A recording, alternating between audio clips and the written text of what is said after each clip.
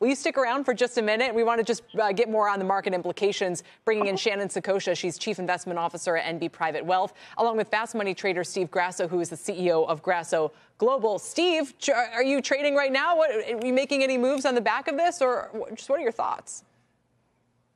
Yeah, Jim touches on a lot of important points, and you started off leading with, does that small cap trade unwind?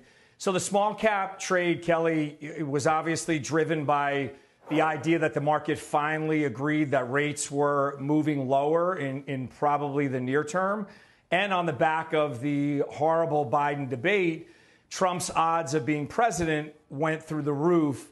So you had both those things coupled together, rally the overall market. And the small caps have underperformed for such a great length that it had to reverse at some point, and people got blue in the face waiting for it.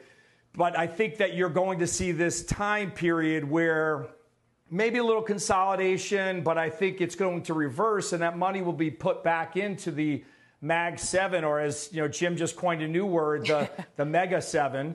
So if you wind up having those names really start to fuel, we're only 30 days out of the Democrats convention, and we're only 100 and some odd days out of the election. So you're really looking at feet to the flame. Last thing, I think it's really interesting how President Obama, who is the patriarch of the Democrats as Trump is to the Republicans, doesn't really talk about Kamala Harris. He talks about an outstanding candidate. So I think we're in for a lot more volatility, but I agree with the previous statements. This is just going to be the extension, if not a push further left, for the Democrats' agenda. Shannon, people say markets don't like uncertainty. Is that going to be true for the time being? I think so, Kelly. I mean, if you look back on past presidential years, that uncertainty really starts to come home to roost in sort of the post-Labor Day to about the third week of November. But just given what we've seen, we actually thought some of that might have been pulled forward, just given the fact that we kind of knew which two candidates we were dealing with.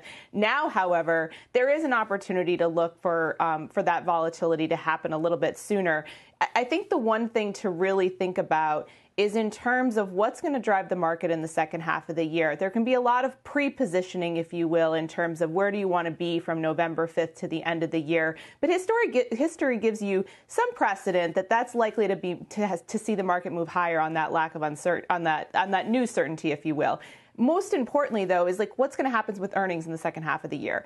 And I think that even if we were to see Biden still in the race here, we needed to see that small cap rotation to be sustained. It would really have been on margin in the second half of the year. And so I think with these key earnings, as Jim mentioned, coming up right ahead of us, there does need to be take a step back and look at the bigger picture for investors. We don't know what's going to translate from these campaign promises. We don't know what's going to happen with the platform. And there's a whole heck of a lot to happen between now and November in terms of positioning for that.